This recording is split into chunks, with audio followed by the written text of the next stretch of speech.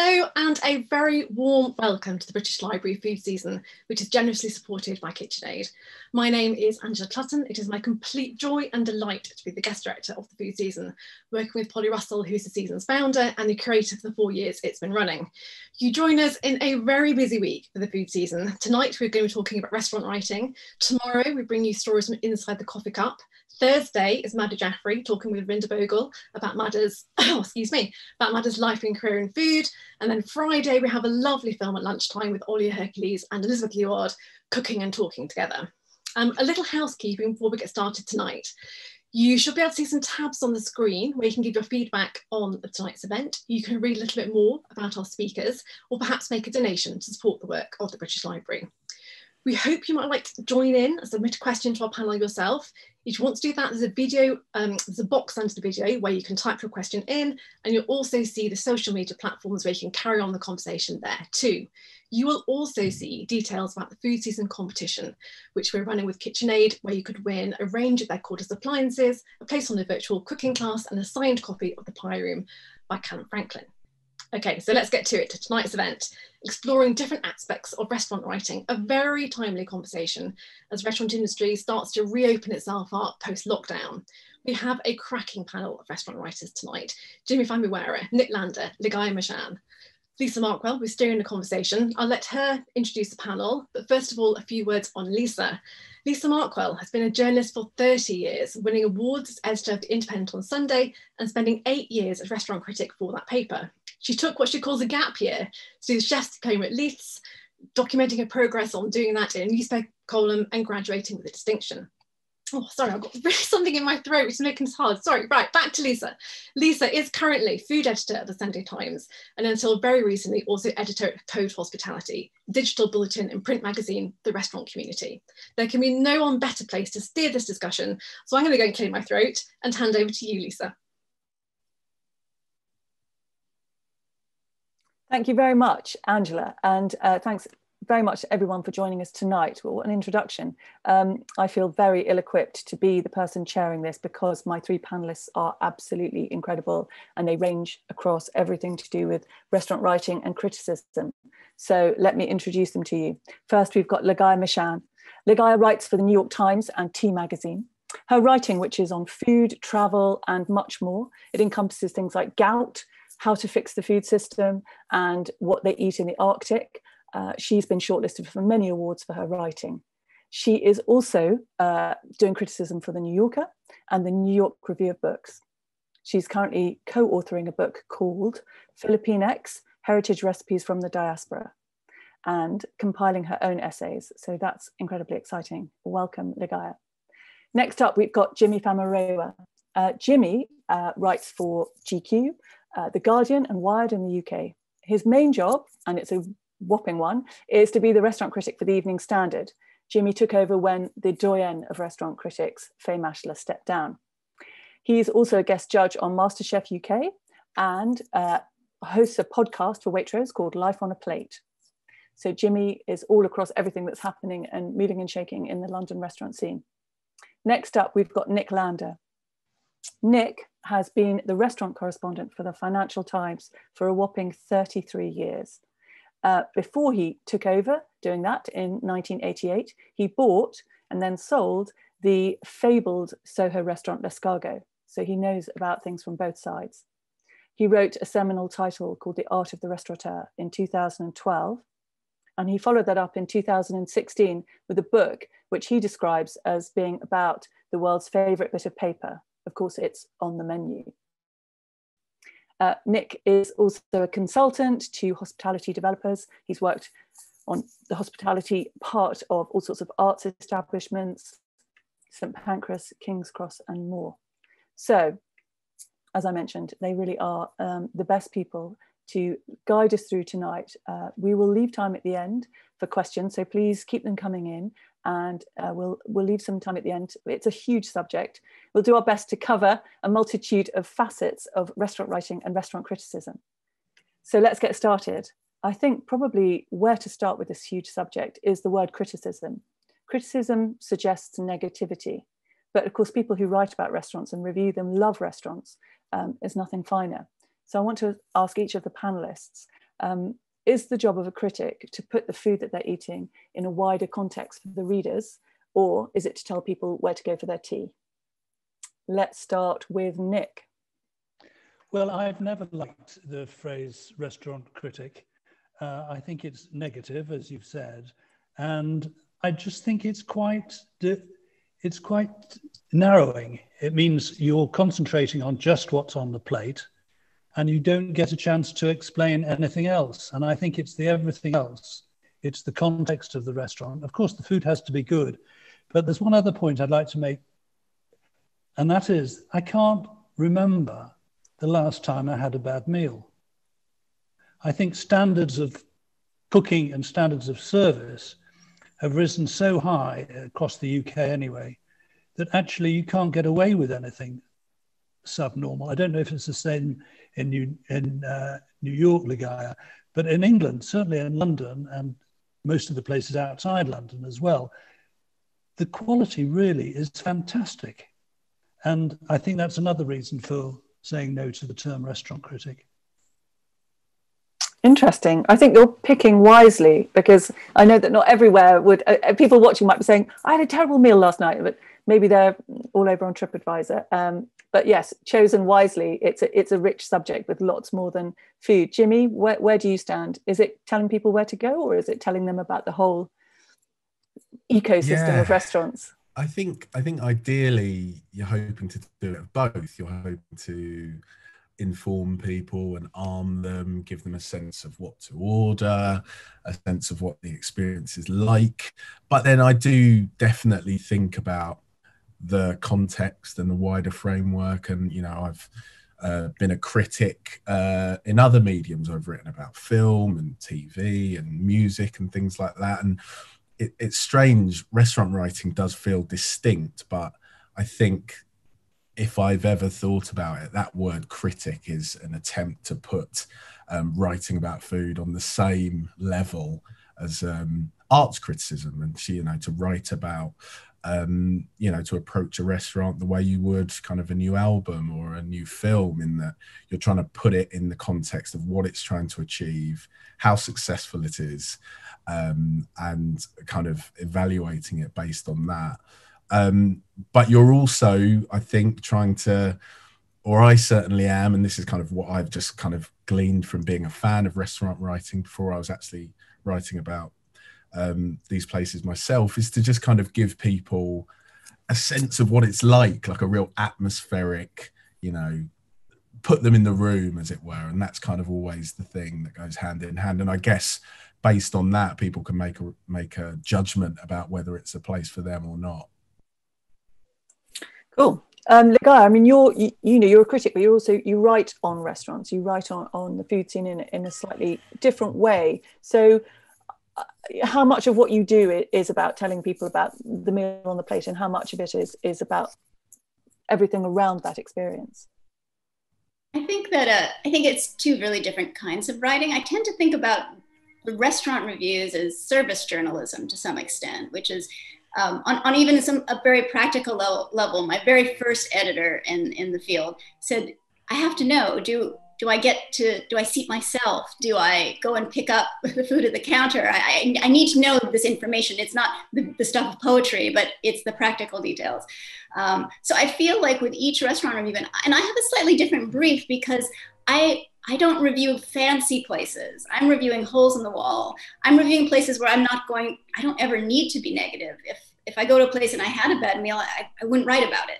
So I'm really lucky in that way. All of my writing in my restaurant reviews is essentially celebratory in that sense, because I'm writing about, you know, people, immigrants to our country who are struggling, and like, this is their dream, and this is how they're supporting their families. And so there's always a great story to also know how they got there. And just to think about how New York City is just made up of all of these lives, and this is what makes our city great.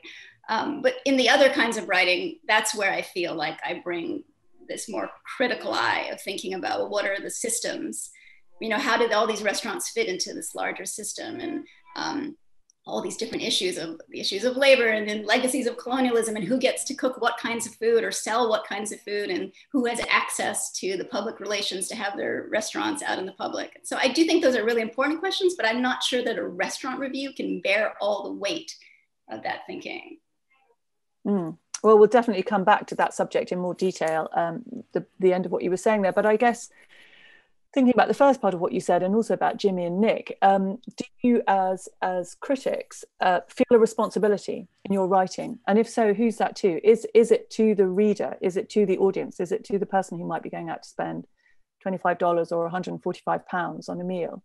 Do you have any responsibility to the restaurants? You know, do you feel if you write a review of someone, say it's a shocker, none to the restaurants and all to the reader. Oh, okay. But I was going to say, particularly in where we are right now, obviously restaurants weren't open to be critiqued for a long time, but in the post-pandemic scene, do you feel a responsibility to them? Nick, you've made your feelings clear. You don't think any responsibility to the restaurants. Jimmy, what about you? I'm just trying to think. Responsibilities, an interesting one. I do think on a kind of really, almost like on a personal, anecdotal level, like if I'm in a restaurant, the times that I've kind of been moved to be negative or be honest about an experience that wasn't pleasurable or wasn't good value, the thing that's kind of like prompted me has been the notion that people go out and they spend money and they get a babysitter and they do all these things and they're going to get an experience that's subpar, and that kind of idea of having to convince yourself that you're having a good time because there's almost too much riding on it. So that's probably like less in terms of thinking of a specific target for or people that I need to kind of keep in mind when I'm writing.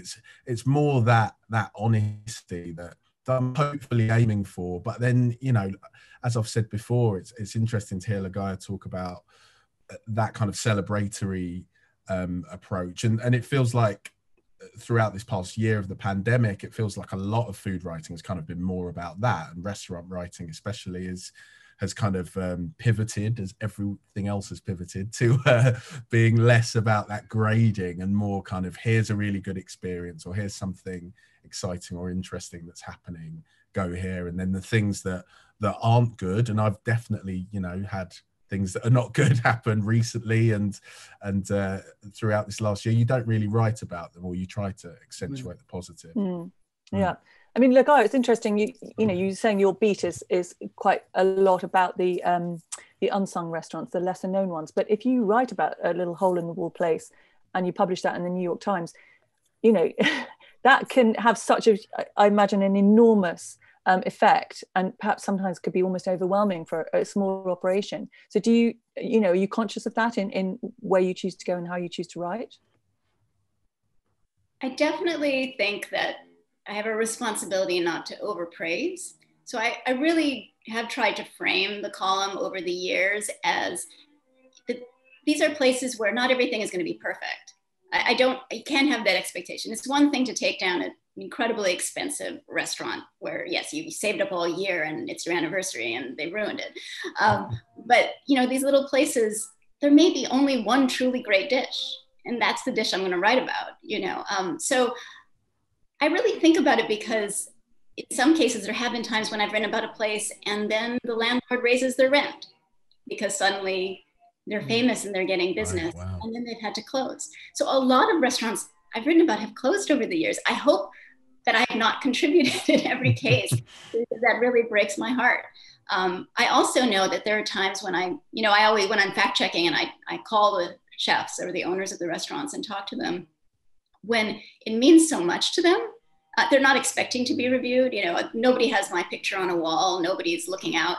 And it can change their lives for the better. So I'm also aware of that. And I have had, just as one little last note, I have had once the son of a chef called me to say, my mother is worried that you didn't really like this one dish. I've written a very positive review, but perhaps my wording on one of the dishes, because I didn't want to oversell, was a little bit less. And he said, she wants to make it again for you. And I said, no.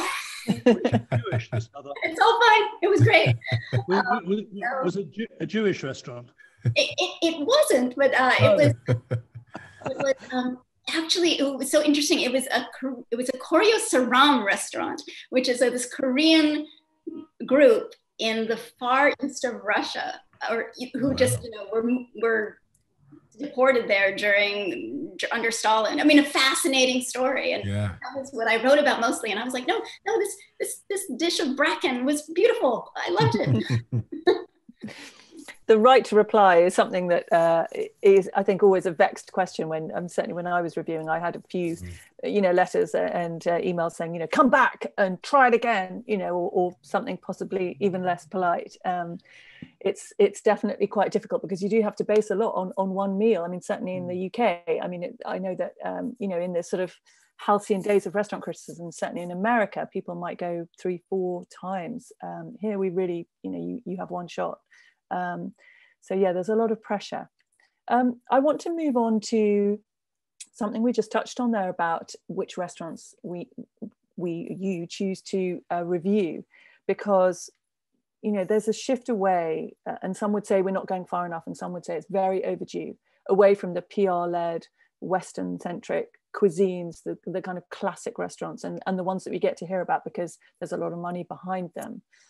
That brings with it a sort of another whole aspect of responsibility and perhaps understanding of a different way, a new way. I'm really interested in how you each kind of tackle that, because we all work for sort of legacy media, which has a certain audience, and perhaps that's, one has to keep that in mind when you think about what you're writing, what you're choosing to write about. But to get away from the ones that are being spoon-fed to us requires a different mindset. Jimmy, perhaps you could come to that first and just talk to that idea of how do you get away from, how do you choose the places that are going to be different? I mean, for instance, last weekend you reviewed a restaurant which 2 other big critics reviewed in the same week, because it was a big reopening. I mean, you can't really help that, but at the same time, how can we get away from that? That's a real talking point, I think, at the moment. Yeah, completely. And I guess it's probably amplified by the situation with reopening and there not being as many places, and kind of, it's all sort of concentrated in the same areas. But yeah, I think your point about it being long overdue, the kind of conversations and the changes, and I feel like I am seeing a concerted effort from other critics as well to try and highlight those places that are off that, as you say, it's so easy for everything to be modern British, modern European, French leaning, and so easy for that to be viewed as the default, that you should always kind of, everything should retract back to, and anything else, if you do a West African restaurant or a Singaporean place, then that's a kind of little special treat that one a month or something. So I do feel like things are improving. Whether they're improving sort of quickly enough is up for debate, I'd say. One thing that I would, it's always something that I'm striving to do, that I'm kind of, you mentioned the restaurant this week, that was obviously a big opening, or last week was it? There was a big opening that other critics covered, but I'm trying to, a couple of weeks before that, it was a Caribbean place on the South Bank that I was really sort of, it's been, what's been really good, particularly as a black food critic, has been to have these conversations have happened, and to be able to kind of have these conversations in the open a little bit more, and kind of it feels like things could still improve, but we're in a somewhat healthier place in terms of being able to say, I think we really need to cover this restaurant, and it's kind of a bit more out in the open, whereas I'd say a couple of years ago it was kind of I don't know, there's almost like a shutting out by stealth, because of the presentation of the magazines quite often, or newspapers, and there's advertisers, and there's a kind of there's a gloss, particularly in the UK, that kind of goes hand in hand with food and restaurant coverage.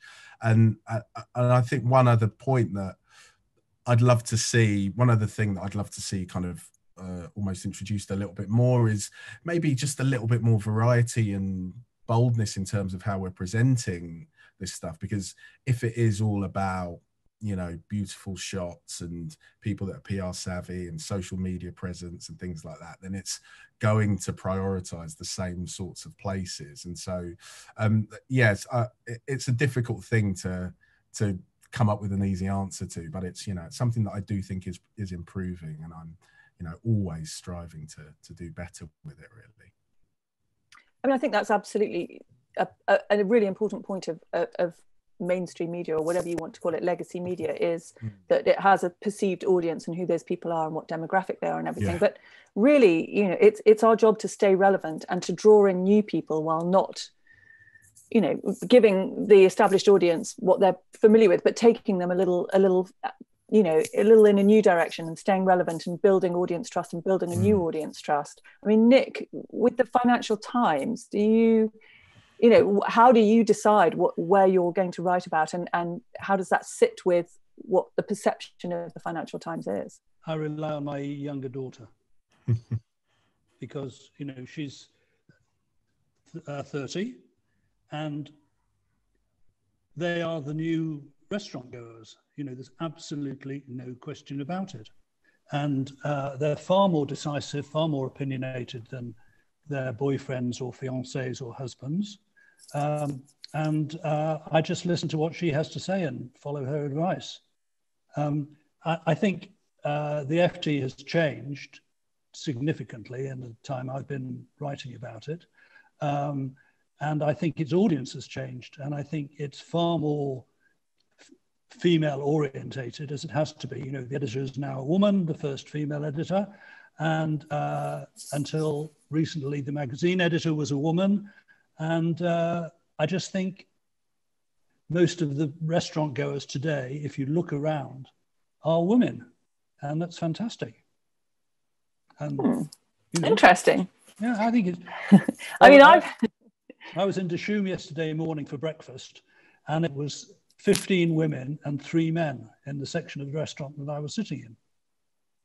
Well, as an ex-female newspaper editor myself, I would say that, you know, that's a good thing, because it might prove that more, you know, women have always been, you know, the people who make quite a lot of financial decisions in a relationship or in a business setting. So I think that's a good thing. But I think everyone should be going to restaurants. And to your point about your daughter, actually, I think what's really interesting for perhaps some well-established critics or section editors is that we sort of think about our audience, but actually the people with the spending power quite often are the younger ones who, you know, we talk about this a lot with friends and colleagues, that you know, people under the age of 30 who perhaps aren't getting onto the property ladder, you know, those are the people with the income that they're spending on dining out. When I was young, you know, we might go to a wine bar and perhaps, you know, share a seasonal salad between 3 people and drink a lot. Now it's completely different. So the audience is changing, and where we write about and choose to write about has to change with that, I think.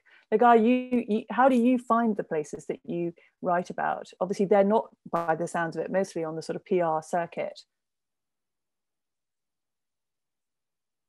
You know, sometimes it's just word of mouth. When I first started out, my editor said, just go wander the streets. And, you know, I'd just given birth to my daughter, and I said, I can't really do that.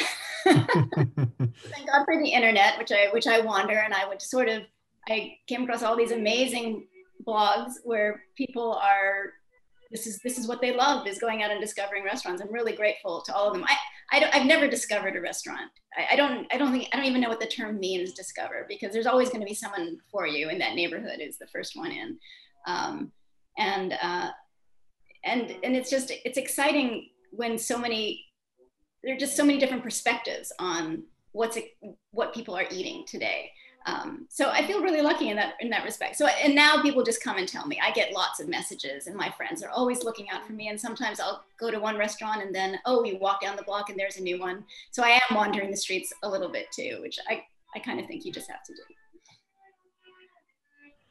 It's interesting, that point about discovery, because yes, any restaurant which is in business obviously already has an audience, otherwise it would have shut down very quickly. And the idea that the sort of grand restaurant critic sweeps in and discovers something which people have been happily going to for, there's an Afghani place near me which I was like, oh, this is amazing. And of course, it's been there for years and everybody loves it. It was me that was the idiot. So there is definitely something to understanding your place in the ecosystem. Just pausing for a moment to remind the audience, please do send in your questions using the function at the bottom of the screen, I think it is, because we'd love to hear what you think about how we choose where we review and what we should be doing better, or perhaps what we're doing amazingly. So please keep the questions coming. But Ligaya, that was very interesting about wandering the streets and looking for places. I get asked a lot of questions about restaurants, and something I think people wonder a lot about how restaurant critics live their lives. There's the idea that perhaps it's a little bit lonely, and you're out there. I mean, first world problems, eating in places perhaps you might not necessarily want to.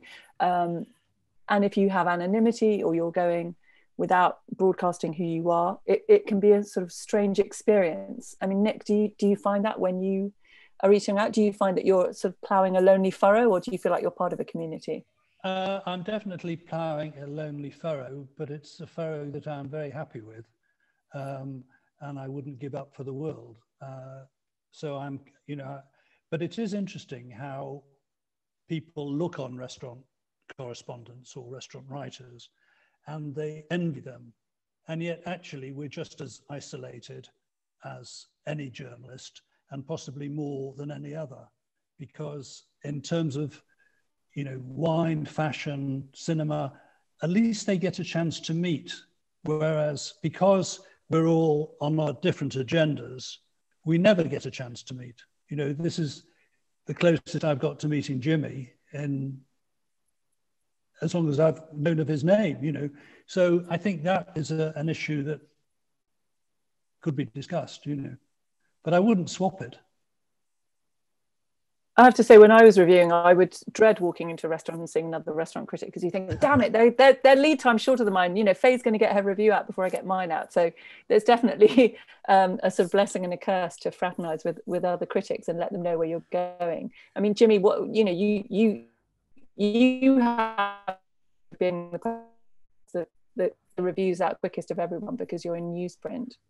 Yes. How do you feel about it? Do you feel lonely? Do you feel something? Yeah, I mean, I think as Nick was saying there is an element of maybe quite enjoying it, but it is quite strange, the kind of mutual caginess and cloak and dagger side of it, like that there is this kind of unspoken thing and everyone kind of goes into their little bunkers, and there's not the same I feel like there is a community, and there are kind of like, critics talk to each other, and there is some kind of back and forth, and there is a kind of there is that. But yeah, as you say, Nick, like, this is the first time we've kind of come close to meeting, and it does seem quite crazy. But then I guess in some senses, maybe it is one of those things that's just kind of part of the job, like that there is a slight solitary side to it that we maybe sort of enjoy, cultivate. Obviously I'm not anonymous, but if you are, that comes with it.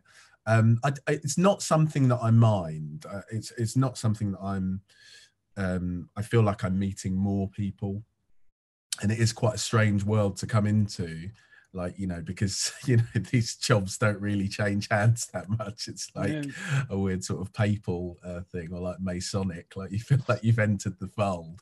And so that is slightly odd, but everyone's been really friendly, everyone's been really welcoming. Every time I meet people, it's lovely because you've got that shared thing. But I don't know how you remove that element of kind of competitive edge, almost, where you aren't sort of trying to show your cards too much, and you are there's an element of, oh, what did you think to that place, you got that one wrong, and there's that kind of side of it that I must say I'm not kind of crying out for more of, to be honest. Ligaya, is there much of a food writing, restaurant writing community in New York? Do people talk to each other, or are you doing your own thing and not really seeing anyone else? I don't think we don't have that many restaurant critics in the city.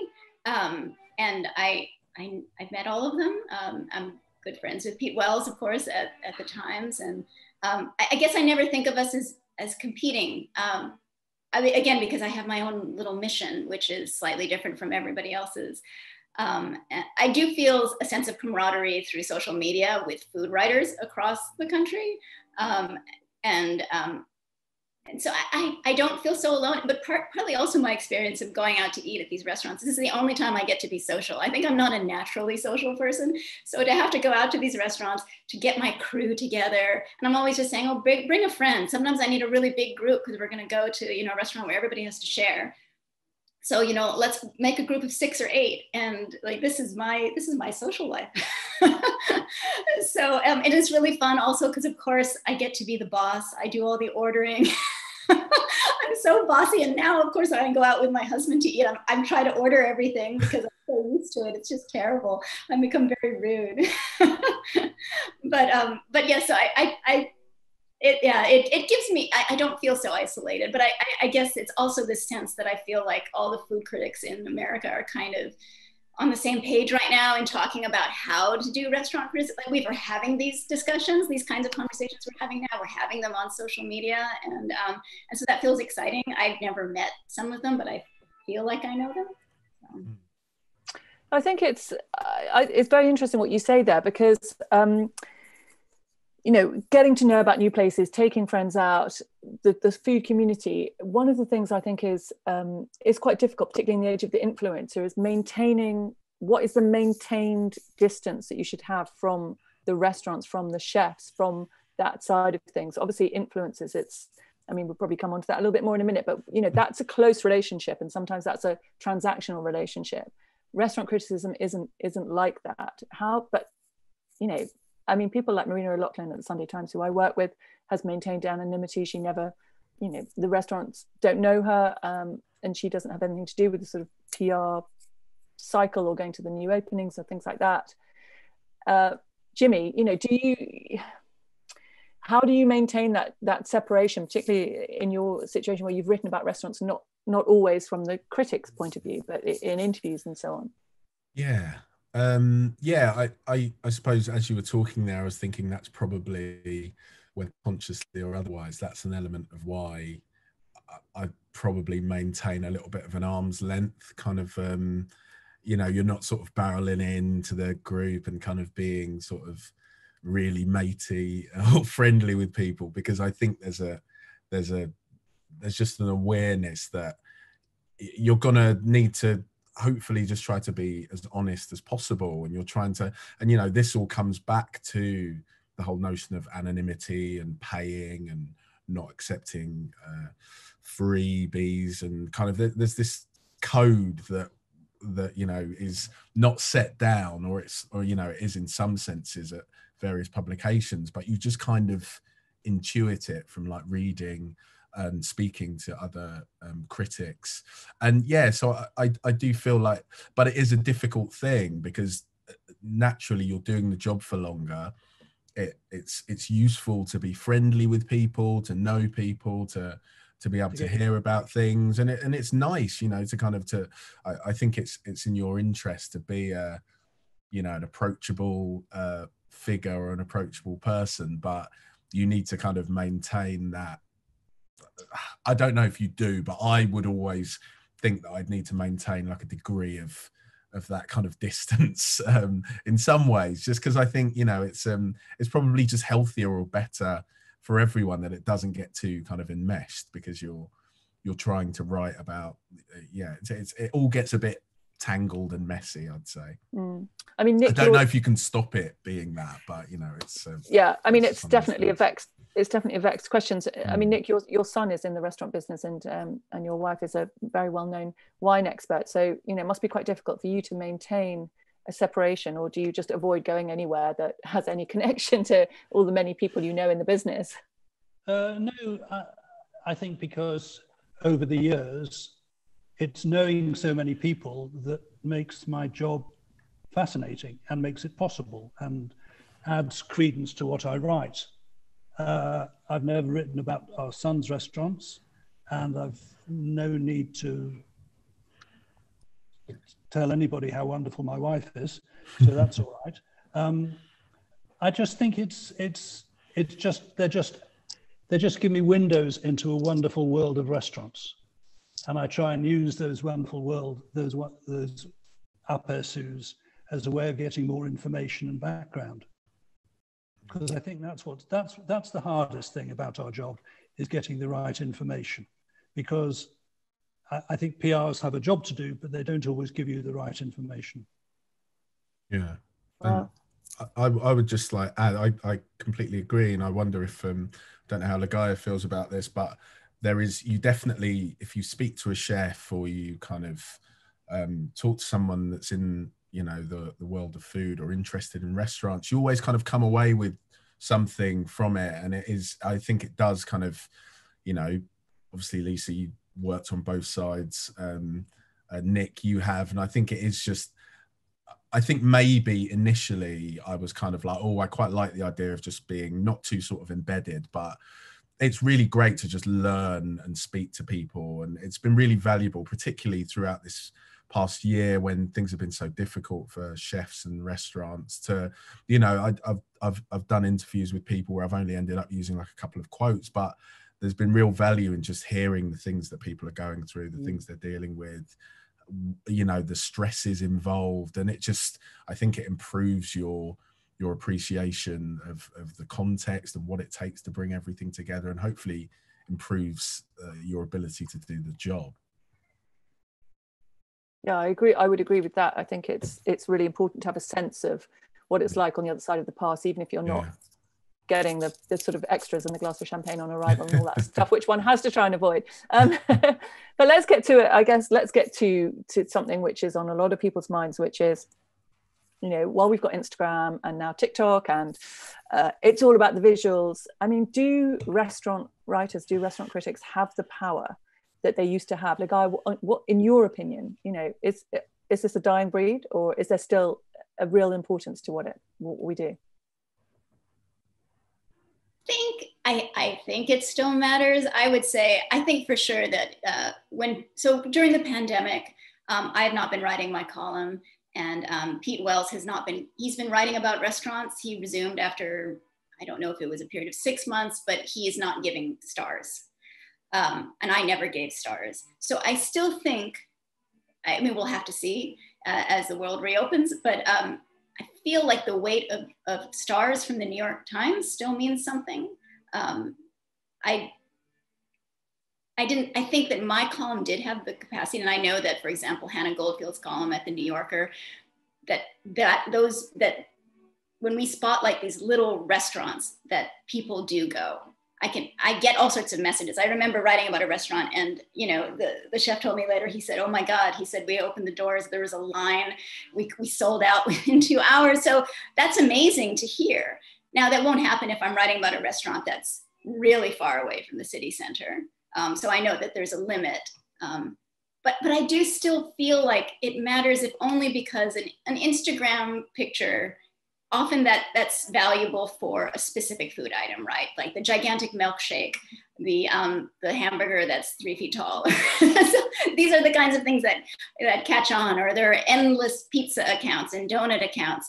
But I still feel like the stories behind the restaurants are what matter. Like that's what draws me, that either there's incredible artistry, in an incredible touch of a cook who's bringing something that nobody else can, or there's just the story of this food that maybe you've never tried and that will give you a glimpse of another world. So I still feel like that restaurant critics as writers and as storytellers have an important role to play. I think that's a good point about the people who write on food and restaurants really well are writers who are writing about food rather than food people who are becoming writers. You know, there's a distinction between those two things. But I mean, Jimmy, in London, you know, particularly, I guess there's such a sort of scene, and it's so visual. Everyone's standing on the chair and taking pictures. Everyone's, you know, doing all that stuff. Do you feel like you're, you know, I mean, I hate to be negative about it, but you know, do you feel like eventually finished? Yeah, that's it. It's over. Leave at the bottom. No, do you think that things are changing. I guess the balance of how people are being influenced with a small I is changing. Yeah, completely. And I think the kind of influencer economy is like incredibly powerful and influential. Like you kind of, you see it constantly in that visual medium and the kind of long captions on Instagram and the things that you can do with stories and TikTok. But I just don't know if those things are a true kind of replacement for, I read, Ligaya's stuff and Pete Wells's stuff and, and obviously, Marina, and like, I read so many writers, and obviously I'm kind of in the bag for this stuff because I'm a fan of it and I'm interested, but I just don't know if it's the same thing or hits the same notes and getting that depth. I feel like that is something that there will always be a demand for, like whether you could argue that, legacy media, as you mentioned, needs to kind of do more in terms of trying different things. You look at the boom in food newsletters that's kind of coincided with the pandemic and people sharing those stories, and that to me feels like something exciting, because those are kind of, they're almost like dense, word heavy, long reads, but they're being, shared in their hundreds and thousands. And it's not a video, it's not like, a kind of, a PR invite kind of, do you know what I mean, like picture. It's kind of, it's proper storytelling, in depth. And I think that shows that hopefully there is still a real market for this, and it's about kind of adapting, and it's about kind of, doing the job better really, and just kind of trying to kind of evolve maybe. Yeah, I do think those two things can coexist. I know there was a panel, a really interesting panel, I think last week or the week before, as part of this food season, which talked about old media, new media, and I can't help feeling that, not least because newspapers and their audiences, whether digital or print, still exist and they still go to those titles, but other stories can be told, and I wouldn't want to see one displaced for the other. But Nick, what's your feeling about the rise of the visual against the words? I mean, you've written books, so I'm sure I can tell which way you're going to go on this, but tell us. Well, all I'd say is that actually having a camera and taking a picture of a dish is a much, much easier way of remembering what it looks like. And I'd also say that often the best photos of food I've ever taken are never of a pristine dish, but they're always the one that somebody started. I just think and hope that both sets of new and old media will coexist, because that would be fantastic. And I'd hate to see a world without the written word. I want to know, Nick, do you feel like it's improved your restaurant writing, the ability to take photos and use technology in that way? Absolutely. Yeah. I kind of can't really imagine doing it without taking photos, videos, kind of constant, easy access to notes that are kind of quite discreet on a phone. Like it's very much a part of the way that I've always done the job. So I can't imagine how I'd have coped. Yeah.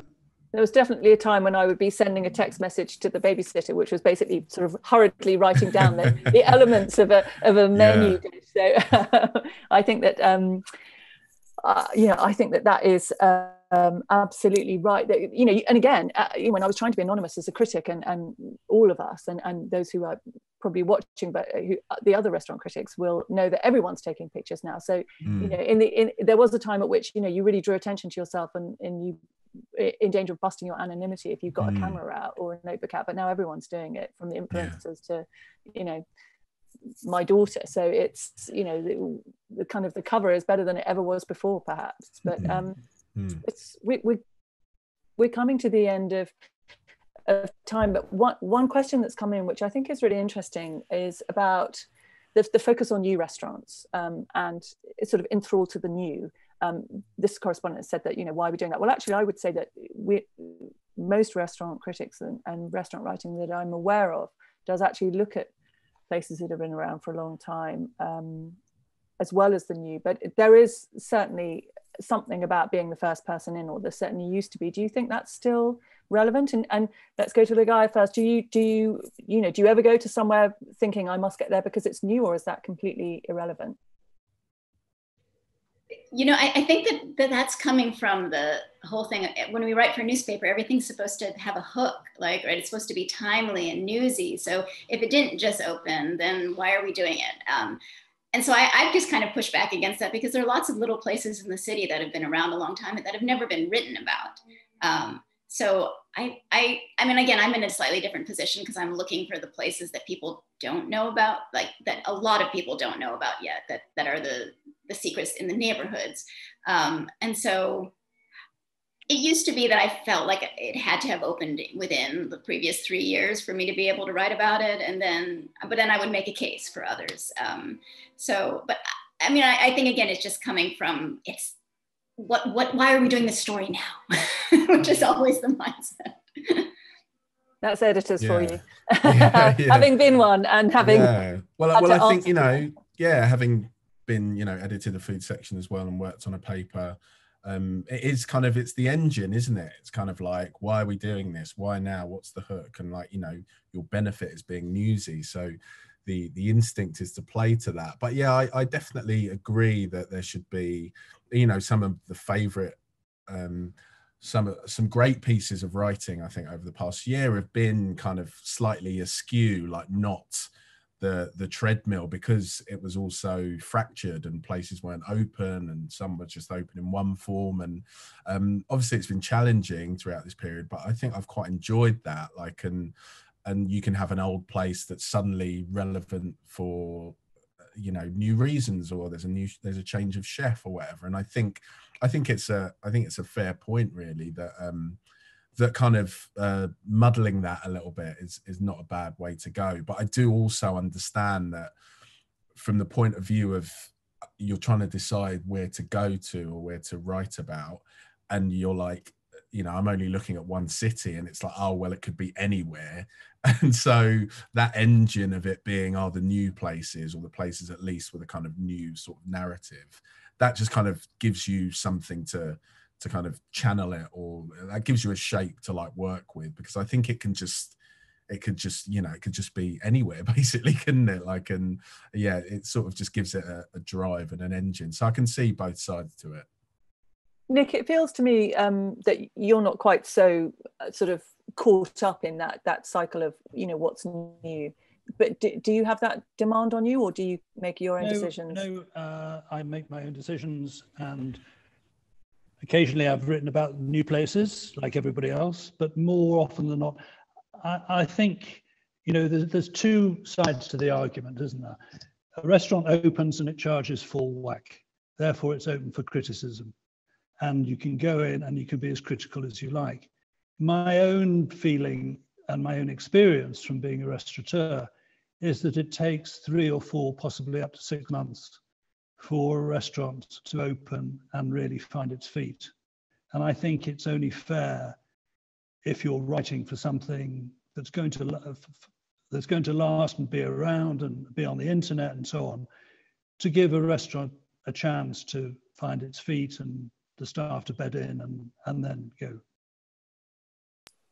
Well, that's very charitable of you, one might say, but that is always, that's going to be the eternal payoff. But yes. we've had a question in which I think comes back to something that we touched on earlier, and I think it is something that probably quite a lot of the audience, and certainly people who are interested in restaurants, want to know about, which is this idea of getting away from the restaurants which are coming to our attention most easily, and perhaps going to restaurants outside what you might know, and you're writing about a cuisine that you don't know very much about. You're eager to know about it. You want to share that experience. How do you take that on board? How do you work with that, and how do you represent that restaurant in a way that's meaningful and that is going to represent it correctly, but also give something interesting for the readers? I think that is something which is extremely relevant now, and will only become more so as we all seek to talk to a wider audience and to understand more about the restaurants that are out there that it's just our fault that we hadn't seen yet. Jimmy, let's come to you first.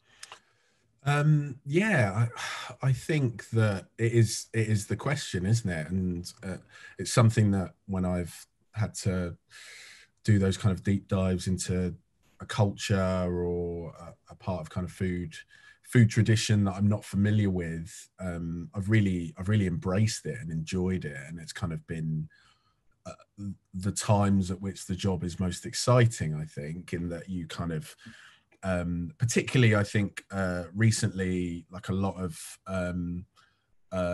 chefs say of my generation that are, you know, second generation immigrants as well, are rediscovering their heritage through food. So you're seeing a lot of these places that are kind of, they've got this really interesting lens of like working their way through their culture. And it's such a I again think it goes back to sometimes, and it's interesting to hear Ligaya talking about going to different restaurants, getting people in, the boss that said just get out there and explore. And sometimes it is just a question of, like, a boring question of like resources, like, and I think in the UK especially, like, you do have this you know, slight kind of churn of needing to get to places and needing to get those kind of news stories and things like that. And it's kind of quite often you can only go once because of deadlines.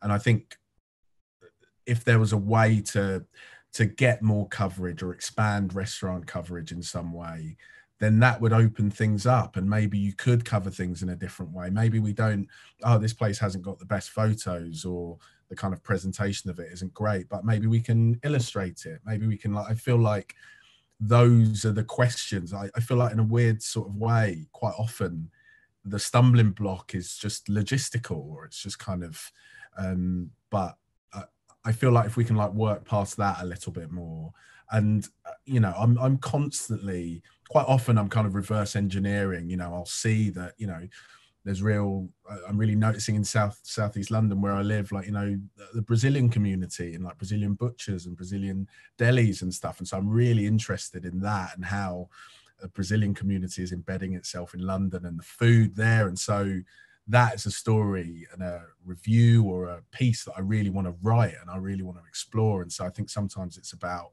having that impetus and just keeping on pushing and trying to find the correct vehicle for that, basically.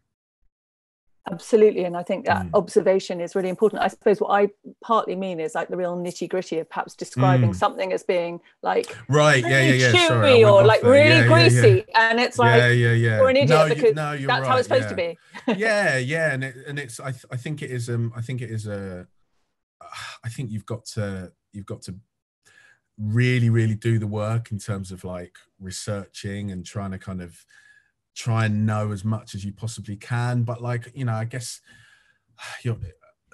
this is the thing, isn't it? Like, you're sort of trying to, and this gets into the notion of who is the reader, who are we writing for? And it's something that a lot of people quite rightly kind of challenge, like, you know, like, what is the frame of reference that we're aiming for? Like, why does that person know that dish and not that? Why do we have to explain that in, you know, in parenthesis? Like, it's I don't know if there's any easy answers beyond just really doing the work and just trying to just be honest about lack of knowledge. I think sometimes there's something about restaurant writing that does have this kind of omniscience, doesn't it? And it's kind of you know everything about food and you're this expert, and that kind of feels sometimes baked into it. But I think I'm seeing more and more people saying, this is new to me, this is my understanding of it. And I think that kind of honesty is something where, you know, yeah, there's going to be things that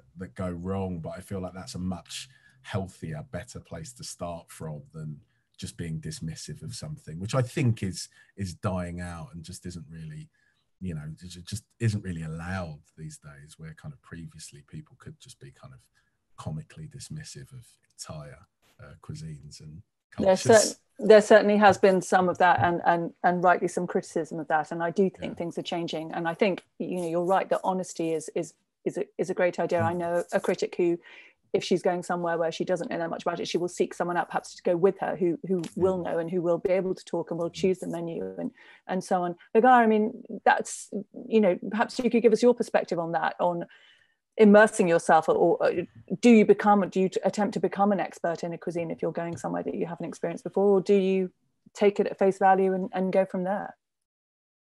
So I do so much research, not that I ever come even close to being an expert. I also will try to bring somebody who might be more familiar with the cuisine. And then I will look at cookbooks. I will always look at what other people have written, partly just because I don't want to describe something the exact same way someone else has done, right? We're always trying to make things new to ourselves. But definitely when I started out, like I still think of when I first was writing restaurant reviews, I really didn't know how to do it, right? This is a new form to me. Nobody, I didn't go to school for it. And I still cringe when I think about one review I wrote where we all sat down and we had ordered these very large lamb snails. And it was just something that nobody at the table had had before. And I wrote about it from the perspective of it being new to us. But I feel like by doing that, I made it seem exotic. And it wasn't exotic in that restaurant. That was completely familiar food. I mean, why was it not? And why didn't we just treat it as a large escargot? You know, like where were we coming from? I wasn't dismissive. I was enthralled by it, but I did approach it from this perspective of this is something different. And so I struggle with this because I agree, like I'm not an expert. I should be honest about that. But I'm also, and maybe this is a New York Times thing, I'm not really allowed to bring in a first person into the piece. So when I write, I do have this strange omniscient voice. And I feel like I owe it to the restaurant to try to understand their food on their own terms. And I need to know that, yes, that is the texture it's supposed to be, and it may not be a texture I personally like, but I need to show that they are doing it exactly the way it's supposed to be done. And I have to honor that. So I'm really conscious of all of those things. And I don't entirely know what the answer is beyond trying not to make things seem exotic if they're not to another culture. I think that's really absolutely the watchword that everyone perhaps should have. But Nick, let's just go to you, and this is probably the last point because I know we've got to wrap up soon, and I could carry on talking for hours. It's fascinating. But as you've been a critic for a restaurant correspondent and critic for 33 years, I guess two questions just to touch on. One of if you're going into a restaurant where you're not familiar with the cuisine, you know, how over the years, you know, how have you tackled that, and also how do you keep it fresh? You know, how many different words are there for delicious? You know, how do you not have sort of raging ennui after all this time? To answer the first question, I always take a friend. That's just the honest truth. And you know, we have a Nigerian son-in-law, we have a Singaporean sister-in-law. Any kind of cuisine, you will always find a native of that country somewhere in London, and they're the conduit. They have to be. Second question, I grow very bored of my language, but I don't grow at all bored of the subject. So I just spur myself on to find another word for delicious. I think we obviously all need to really expand our families to make sure that we've got people from representing every cuisine. But that's something that social media has been great for, I think, is being able to find people. And, you know, I've been out for dinner with people I don't know, because, you know, taking someone new sometimes can give you, as the critic, a fresh perspective, whether or not they're an expert. But expertise is definitely something to be valued. I guess I think it's a really good point as well, but it's important that the person isn't kind of just brought along as this kind of protective shield or whatever, that you can kind of like say whatever you like, because I do think that I think there's real value in having those conversations. What should this taste like? Is this what you'd normally expect? Oh, here's my personal view on it.